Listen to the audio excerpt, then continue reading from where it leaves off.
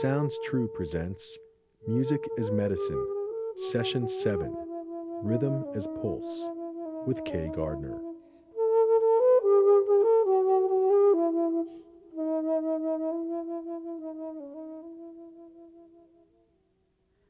We humans are very rhythmic animals. Whenever we hear the beat of music, our toes start tapping, we start swaying in rhythm with the beat. We're not even conscious of it. It's just very, very natural. You can see it with small children, babies even, standing in the crib, holding onto the side, and if there's music playing, the baby bouncing up and down in time to the rhythm. A while back, I used to play regularly in a nursing home. I'd take my flute there once a week and wander the halls playing kind of Irish jig music or up music for the patients there. And there was an elderly woman, she must have been in her late 80s, her name was Sophie. And I remember seeing her walking down the hall using two canes. She had Alzheimer's, advanced Alzheimer's. She couldn't communicate at all. And she'd walk down the hall with the two canes in a very hunched, slow way of walking, no light in her eyes at all. The minute I started playing an up-tempo piece on my flute, a jig, up went the canes. The light came into her eyes. She started dancing. And as long as the flute music was playing, she was dancing in rhythm with the music. And she looked vibrant and alive. As soon as the music stopped playing, she went back to her hunched, two-cane, no light in the eyes demeanor. That meant a lot to me. It showed me that music has the power of touching people immediately. And dance music, music with a beat, tends to touch people immediately. They start moving to it. It's almost as if we don't have any control over it. We move to whatever rhythmic stimulus is given us. Now, if you notice how flocks of birds or schools of fish all seem to move together. They're leaderless, but yet they're moving together. They kind of lock in with the same rhythm and the same energy. This is called entrainment. When animals or people start locking in and beating in sync, moving in sync. You'll hear a lot of this word entrainment as we talk about music's rhythm. And in healing music, the function of rhythm is to duplicate the healthy pulse. The function of rhythm in healing music is to duplicate the healthy pulse.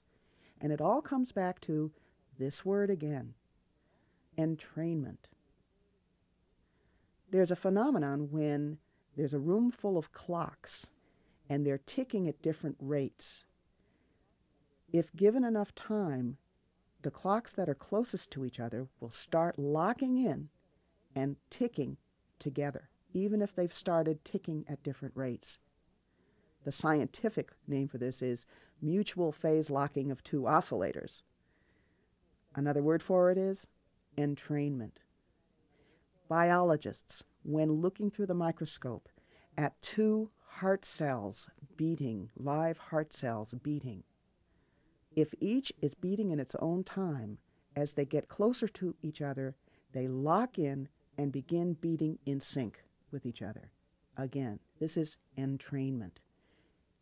So this happens in us when we hear music. Why we start beating in sync with it? Because we are naturally rhythmic animals, we respond to whatever rhythmic stimulus is present in our environment, whether we're conscious of it or not. A Bulgarian psychiatrist, Georgi Lazanov, found that if he played Baroque music, that's music written around the 1700s, the time of Bach, the time of Vivaldi, Telemann, Handel, if music from this period was played and students would breathe in rhythm with the beat of the music, he proved that they were able to learn a subject much faster. He called it superlearning. So here again, the entrainment enabled people to learn faster by locking in with the rhythmic stimulus. Now, the most obvious pulses that we can duplicate musically are three particular pulses that we have in our body, or three particular rhythmic cycles that appear in the human organism. The first is the heartbeat. That's the most obvious one. The second rhythm is the breath cycle. And the third rhythm that we use is rhythm that duplicates the brain waves. The most basic musical beat that duplicates the body's pulse is the heartbeat. And in every Aboriginal culture, the rhythm of the heartbeat is the basis. A rhythm like this.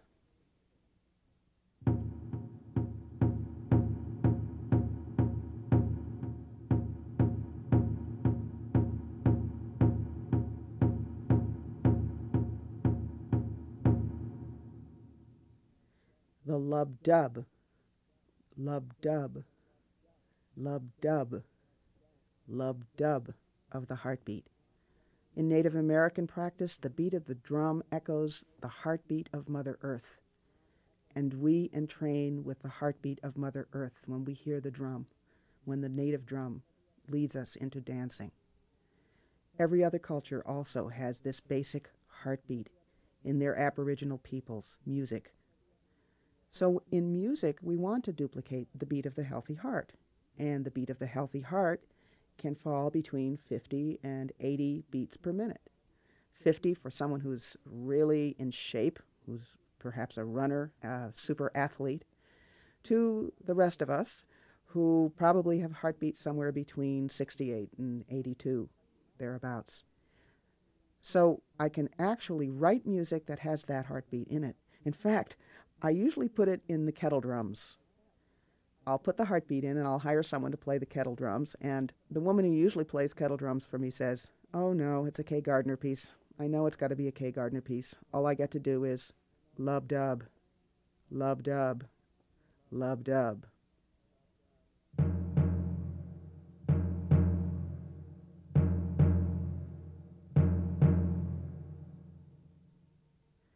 Well, if a piece of music has a really strong beat to it, we're going to entrain to it. And if we're writing music or creating music or choosing music that we want to help us regulate the heart, then we're wanting music that has a good, healthy heartbeat in it.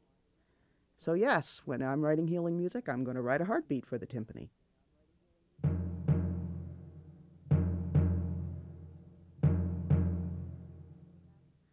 Here's a heartbeat exercise. Perhaps you can pretend that you are a heart. So if you say lub-dub, lub-dub, lub-dub, over and over again in a good steady rhythm. Lub-dub, lub-dub, lub-dub. Keep it going. Lub-dub, lub-dub, lub-dub, lub-dub. Keep it going.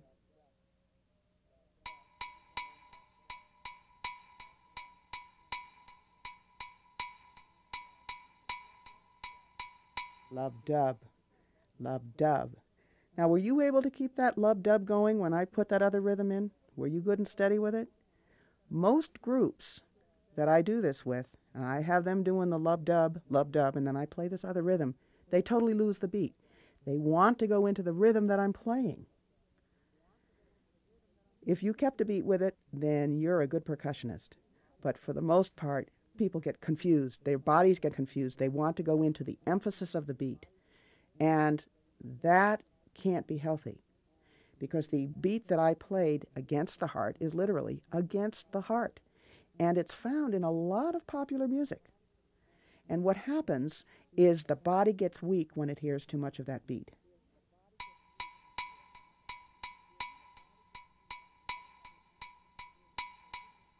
That's called the anapestic beat, and that is a term from Greek poetry, a type of meter, short, short, long, short, short, long, where the heart is short, long, lub-dub. Dr. John Diamond, in his book Your Body Doesn't Lie, talks about an exercise called applied kinesiology. It's a type of muscle testing where you hold your arm out to your side straight, and someone comes along and presses on your forearm while you're resisting that pressure. If you're in a healthy situation, then you are able to resist the pressure and push against the hand that is pushing your arm down. If you are engaging in something that is not healthy for you, your muscle loses tone. Set of earphones on listeners, and he played music with the healthy heartbeat in it. Participants were easily able to resist the pressure on the forearm. However, when he played the anapestic beat, they immediately lost strength. The arm went down. And he concluded from this exercise that the anapestic beat was not a particularly healthy beat. It certainly isn't a beat that goes along with a heartbeat. So this is not a beat that I would use if I had an irregular heartbeat. It is not a beat that I would expose myself to.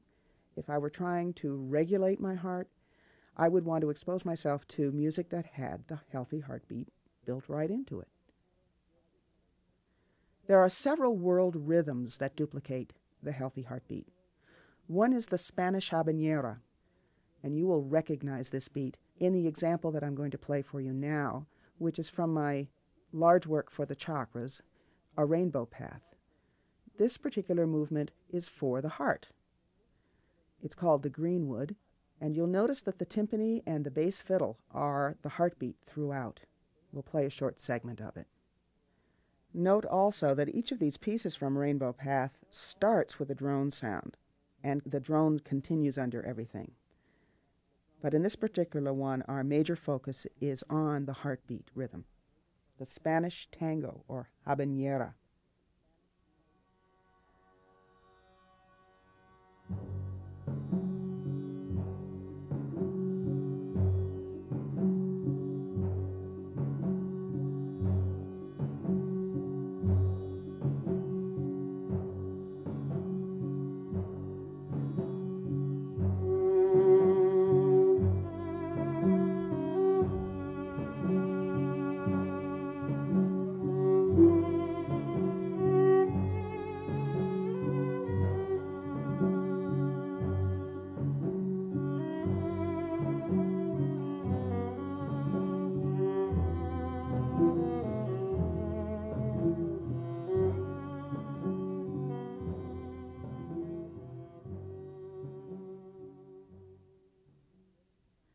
You might recognize this rhythm from the opera Carmen.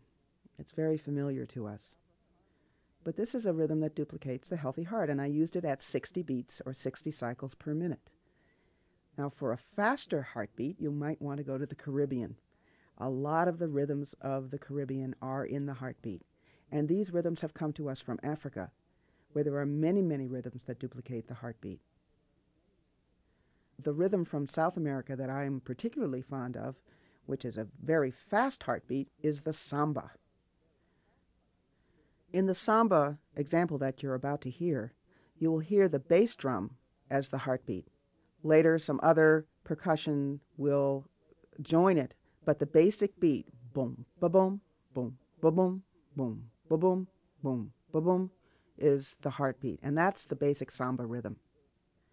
This is the beat of the heart when a person is dancing.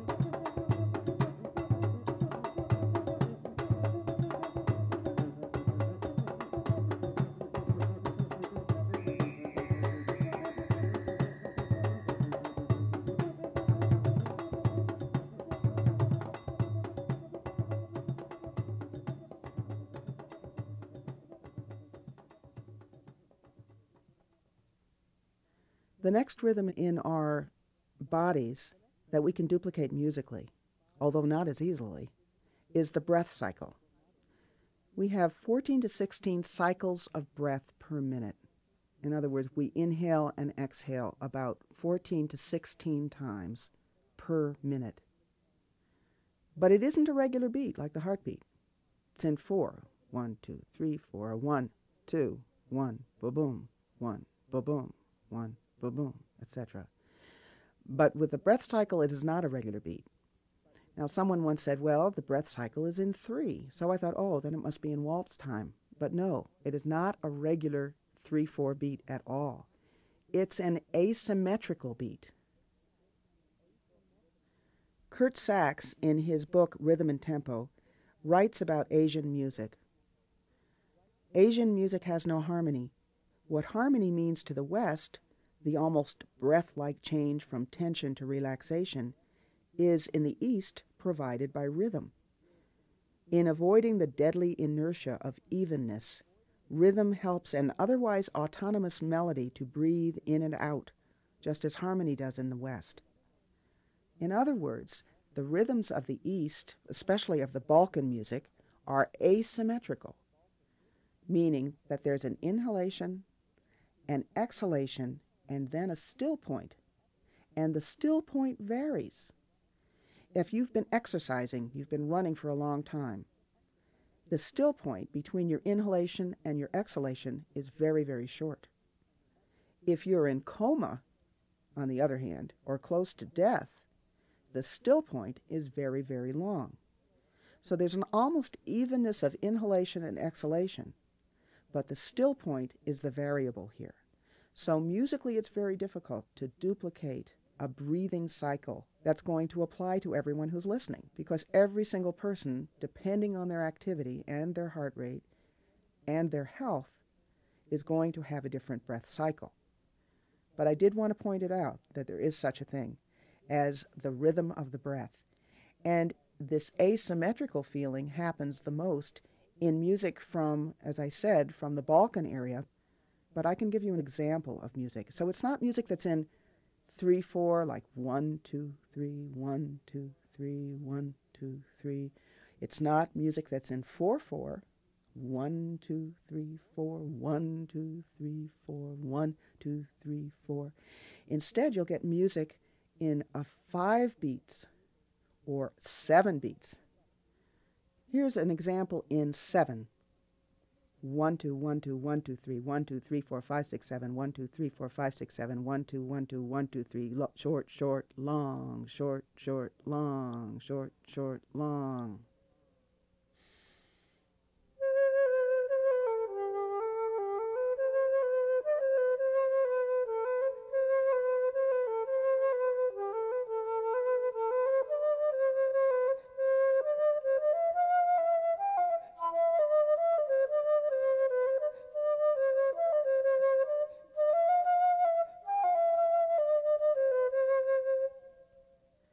One, two, 1, 2, 1, 2, 3, 1, 2, 1, 2, 1, 2, 3, or 7 beats to the measure. These asymmetrical rhythms duplicate the breath in that the part of the beat is equal, duplicating the inhalation and the exhalation, and part of the beat is longer or shorter, duplicating the still point between inhalation and exhalation. So if you were creating a piece of music for someone who had a specific condition, you would have to go to that person and create a piece of music that duplicated their breathing at that point. A lot of music practitioners who are creating music at the bedsides of people in hospital or hospice are trained in this very thing, to become one with the breath of the person whom they're playing for, to create music that is of their breathing pattern, is personally designed for them. And this is called the ISO principle, for one thing. ISO in Greek meaning equal. In other words, entraining with the person or persons that you're working with. Always start with where they are and then move them to the desired place. So perhaps say if their heartbeat was irregular or their breath cycle was irregular, then you would start with your beat duplicating where they were, even if it was unhealthy, and then slowly move to the desired healthy rate. First of all, this is just giving respect to the person you're working with. This is not imposing your ego on that person's process. You might take a small drum, and you don't need that. You could just use the top of the table or the dashboard if you're in the car. And you could just beat on it, noticing what your breath cycle is, and set up your own rhythm. What is your breath cycle right now? If you're under stress, beat that out. How long is your inhalation? How long is your exhalation? How long is the still point? And beat that. In this way, you'll learn to recognize what your breathing cycles are, what your breathing rhythms are, and you'll be able to choose music that either duplicates that, and I would recommend this Eastern European music because it's very good for these breathing rhythms, or it just might be a point of interest for you because I think it's very interesting to know that we do have these cycles in our bodies. When people go to the bedside of people who are ill and play music, they will notice that there are medical machines that are measuring the heartbeat, medical machines that are also measuring the breath cycle. To me, it'll be fascinating in the future to be able to interface synthesizers with the medical machines and be able to create music exactly for patients by having the synthesized music duplicate what the medical machines are doing. In fact, the medical machines might be able to interface with the synthesizers and create music right there on the spot. The third bodily rhythm that we can duplicate is the rhythm of the brain waves. And there's been a lot of research done on this recently. Brain waves are much faster than the cycles of the breath, much faster than the cycle of the heartbeat. When we are wide awake and questioning in a skeptical frame of mind, we are in what is called the beta state. The brain is pulsing at about 13 to 21 cycles per second. In alpha state, we may still be awake, but we're kind of floating. We're not questioning. Our eyes may be open, they may be shut, but we are awake. And this state is between 7 and 13 cycles per second. The theta state is the state that we're in either in deep meditation or the state that we're in when we're just about to fall asleep or just about to wake up in the morning. You know how sometimes creative ideas come to you when you're just about to wake up in the morning or just about to go to sleep at night? That cycle is about anywhere between 3 and 8 cycles per second. The delta state of brainwave activity is between 1 and 3 cycles per second. This is happening when we're asleep or in coma. Our brains are continuously beating at all those different pulses, but there usually is one dominant pulse. And usually one side of the brain is more dominant than the other side of the brain. When in deep meditation, both hemispheres of the brain are entrained. They're working together, and they're beating at 7.8 cycles per second. Because most people are only thinking with half a brain at one time, there have been experiments to try to get both sides of the brain beating in sync. There's a term for this, and it's called frequency following response. It's like a crystal goblet resonating to a pure tone. The brain responds to an audio signal by reproducing it, by becoming synchronized. In other words, entraining with it.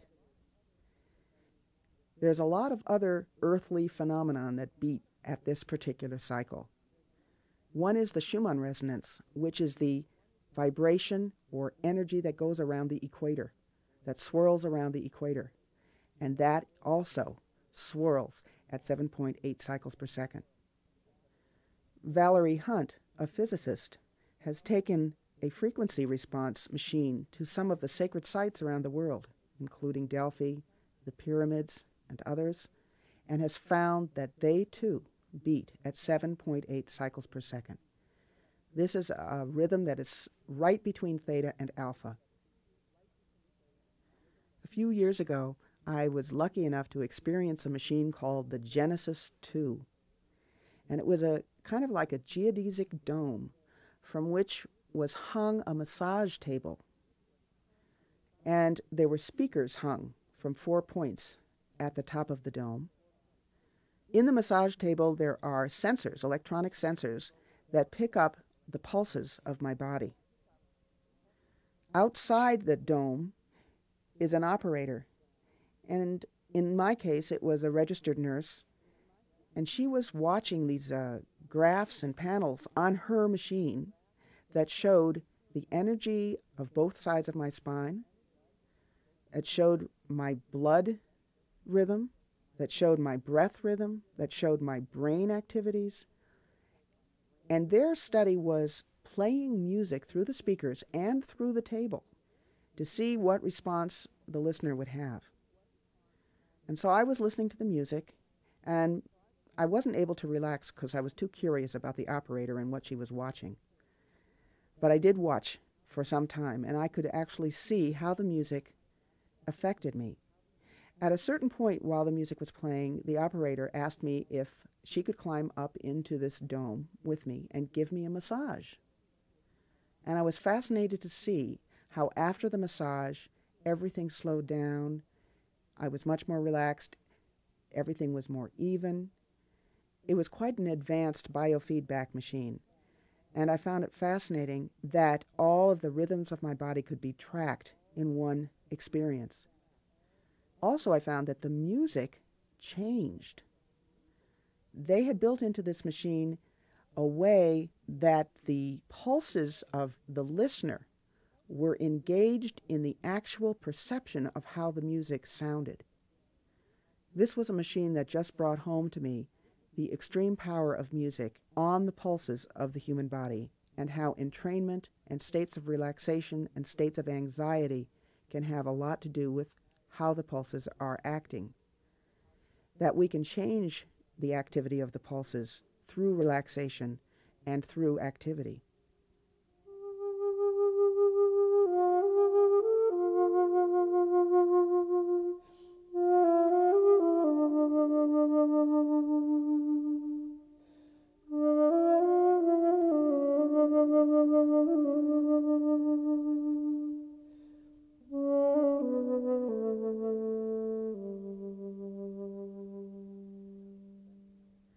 I have a set of Tibetan temple bells. They're also called tingshas.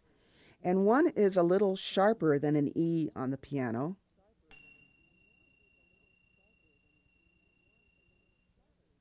And one is a little flatter than an E on the piano.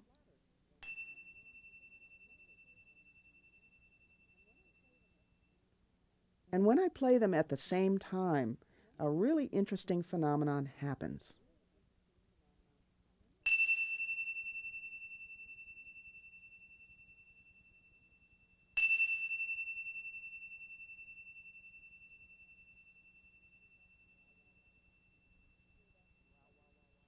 Can you hear that wow, wow, wow, wow sound?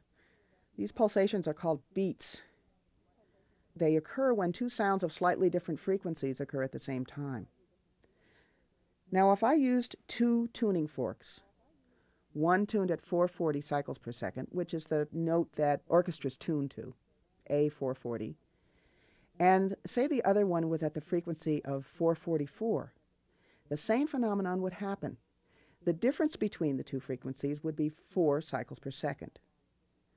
This wah-wah-wah beat pattern would entrain with a slow theta, because the brain beats in the pattern that is between the two frequencies that it hears. So if one ear is hearing A440 and the other is hearing A444, the difference is 4, the brain starts to entrain to 4 cycles per second.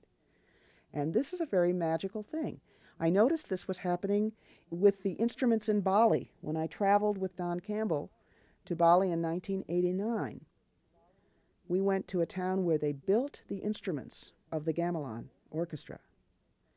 The gamelan orchestra is an orchestra predominantly of percussion instruments. There's hardly anything but percussion instruments in a gamelan orchestra. And there were about 30 different players. And they play gongs and metallophones, kind of like vibraphones or xylophones. Metallophones of varying sizes and other strange percussion instruments that we're not used to here in the West. And I noticed that they built the instruments in pairs so that one jublag, which is a metallophone, and the other jublag were identical, except that they were slightly off pitch from each other, so that a swirling energy happened when they were playing the same thing that happened with these Tibetan bells of mine. And there's a magical trance-like state that one gets into when listening to Balinese music, to the music of the gamelan. My feeling is that we are hearing the difference tone between the two pairs of instruments, and our brains are entraining into a very, very slow state. In Bali, there's a dance called the Kris dance, and it's a dance where the participants stab themselves all the way through their cheeks and their bodies with these very sharp objects. They're in a trance state when they go into it, and I'm convinced that the music helps them access that trance state because they're pulsing at two slightly different beats per second, and the brain is making up the difference and moving into that altered state. There are machines now that work to get both sides of the brain, both hemispheres, working in sync, and they use this technique. Because you're wearing earphones when you're listening to these tapes, and one side of your head, or one ear, is hearing one frequency, the other ear is hearing a frequency which is slightly off from the first one, but gets you into theta, gets you into a deep meditation state, supposedly faster than meditation without these devices.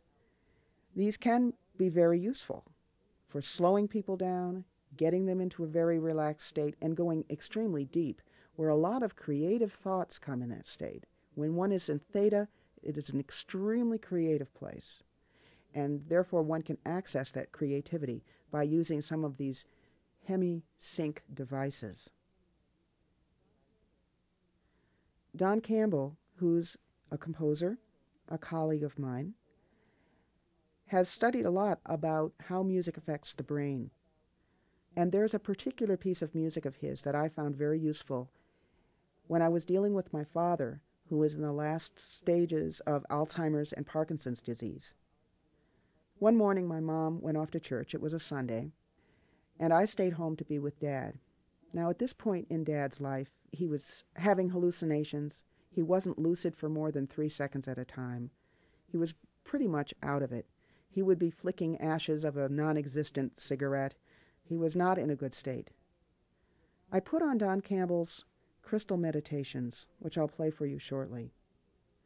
And in this composition, the piano is beating at alpha, and the synthesizer is pulsing at theta.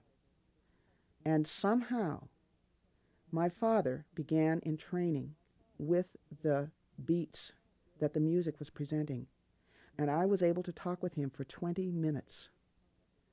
This was such a gift because, as I said, he was not lucid for more than seconds at a time.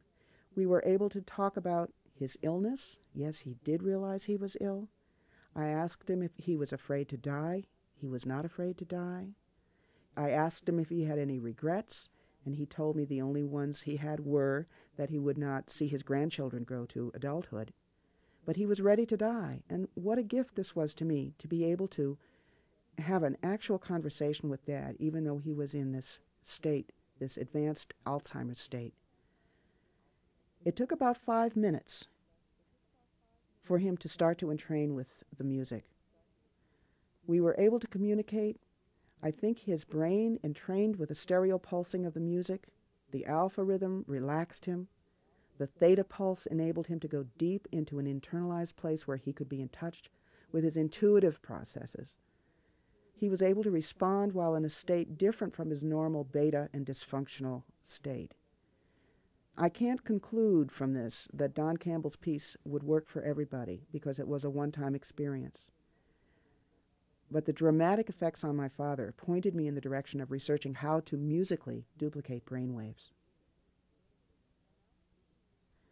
So now listen to a bit of this piece, Crystal Meditations by Don Campbell.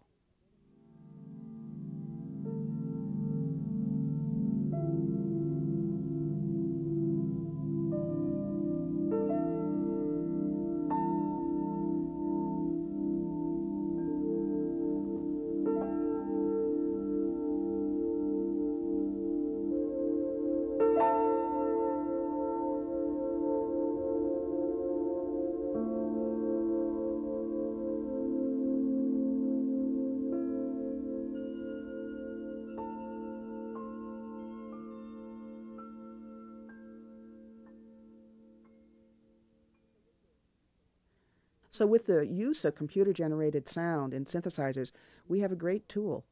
It's not difficult to program pulses onto these machines and to have them as inherent parts of our compositions.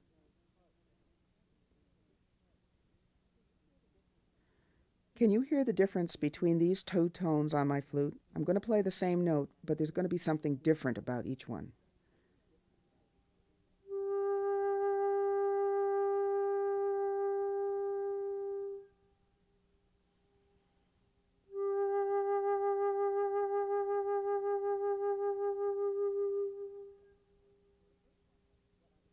The first one had what I would call a straight tone.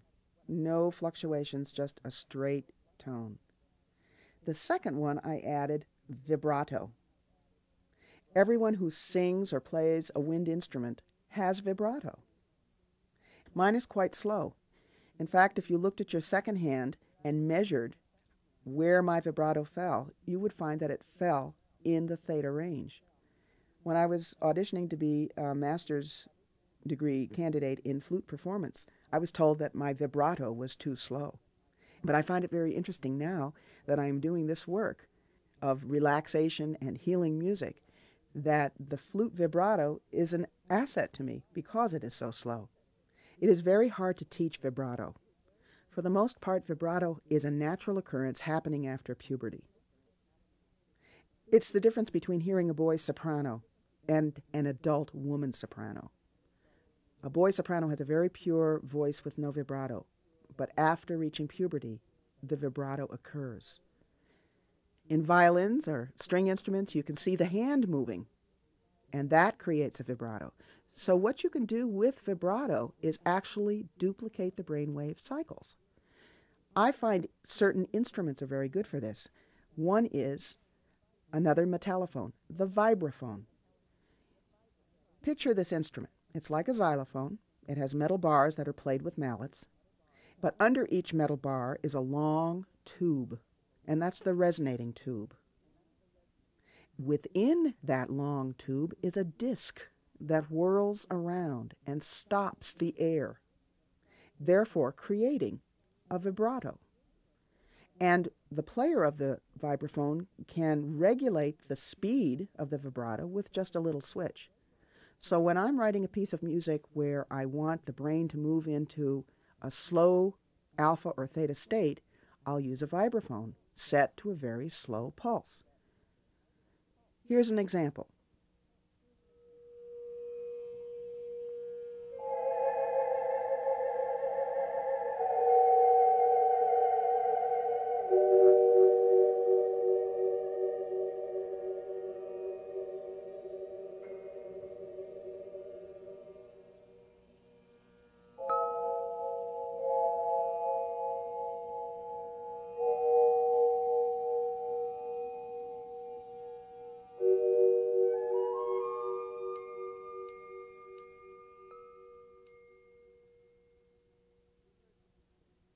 You heard women's voices, you heard flute, but you also heard a pulsation that was set up by the vibraphone, and that was set to the theta range. So this piece was from Rainbow Path, which was a piece written for the chakras, and this particular piece was for the crown, for the chakra of bliss, the feeling of oneness with all that is, the feeling that we have when we're in deep theta.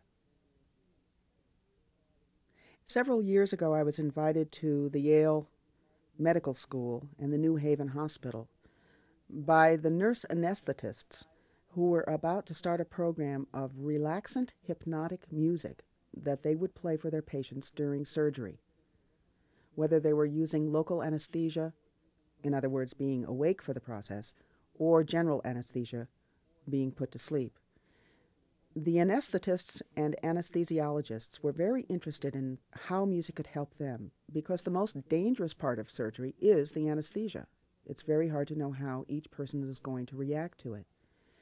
And they thought that if music could help them get a person into an anesthetic state, what does anesthesia mean but without feeling, move the listener into almost a trance state, that they wouldn't have to use so much anesthesia, and therefore the surgical procedure would be much safer. In my own surgery, my own experience of surgery, I created music that beat at about 60 cycles per second, that would go with my heartbeat, and that also would engage or entrain with my brain rhythms when I was in a deep theta state, which is the state one is in when one is under anesthesia. I highly recommend finding music that beats with the pulses when you're going through surgery, whether it's dental surgery or it could be with a surgeon. The music that is found to be best for this is music that beats at about 60 beats per minute, just as the heartbeat does. And you can find this most in slow movements from the Baroque period. If you're a classical music lover, this is not difficult to find. You find music by Bach or Pachelbel, whom we heard earlier, or Telemann or Handel or Vivaldi, and you take the slow movements, and these beat at about 60 beats per minute. There's a whole series put out by the Lind Institute, L-I-N-D, the Lind Institute, of pieces of music in that beat pattern, 60 beats per minute or so. And they come under the name of Largo or Adagio. And those are just the names of the slow movements. And they're from very fine orchestras from around the world. So these are pieces of music I recommend taking into surgery with you, or taking into the dentist's office with you. They'll calm you down, you will start to entrain with the beat of the music, and they will make the whole procedure a lot easier on you. So remember that in healing music, the function of rhythm is to duplicate the healthy pulses of the body. Just as there are many chanting groups and choirs that we can join to use our voices, we can also join drumming groups. Many are available these days. You'll find workshops where you can even build drums, and you may apply these principles that we've learned to your drumming groups and to your own personal drumming.